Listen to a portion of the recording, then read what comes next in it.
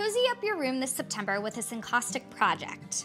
Encaustic means painting with wax, and I'm going to show you a few techniques how to create this fun project. So to begin, we're going to need to melt our wax, and this is beeswax that we're using for this project. Now I already have this melting in our melting pot, and we actually sell this in our scrapbooking department. And I'm going to set this aside as it continues to melt. So I'm going to start with this plain white 4x4 canvas, and I'm going to use a distressed ink pad, and I'm going to actually take the pad and I'm going to run it along the edge of the canvas just to give it a weathered, distressed look. You can do all four sides and the top. And this is just going to give it some depth and dimension. I'm also going to use some tissue paper. And I'm going to stamp the tissue paper to make some patterns. Now I've picked out the chevron pattern, which is really trendy and in right now, so it's going to be great with the rest of my decor. So again, take your stamp, hold it in one hand, and take your stamp pad and press onto your stamp. Now remember, if your stamp is getting dry, just huff on it, and it's going to reactivate the ink. Then I'm just going to take the stamp and I'll place it down on my tissue paper. I'm just going to do some repeat patterns. And I like the dark and the light. You can have a mixture because you're actually going to tear this tissue paper up and add it to your canvas as a collage. It's going to be more like a mixed media piece when we're done.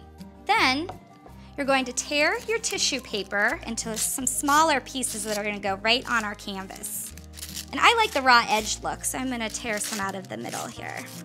Now once you've done that, since this is a mixed media piece, I've gone ahead and I've cut out some paper embellishments that I want to use. And to create a little collage, I'm just going to kind of place these down. So for your wax, to apply it to the canvas, you're going to need an old paintbrush. And once you use this for wax, you're not going to be able to paint again with it, but go ahead and keep it for your next project that you use with wax. And we've got our wax melted here, all ready to go.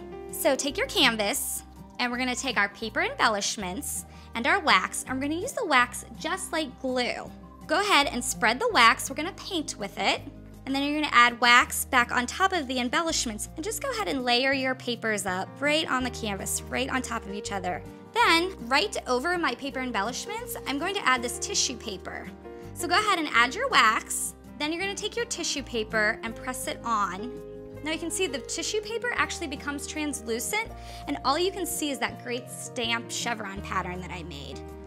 And we're just gonna keep layering, and the imperfections and the layering is really great, and it gives a lot of personality to your piece. I love this technique. With an encaustic work of art, you can add a cozy spot to any room in your house.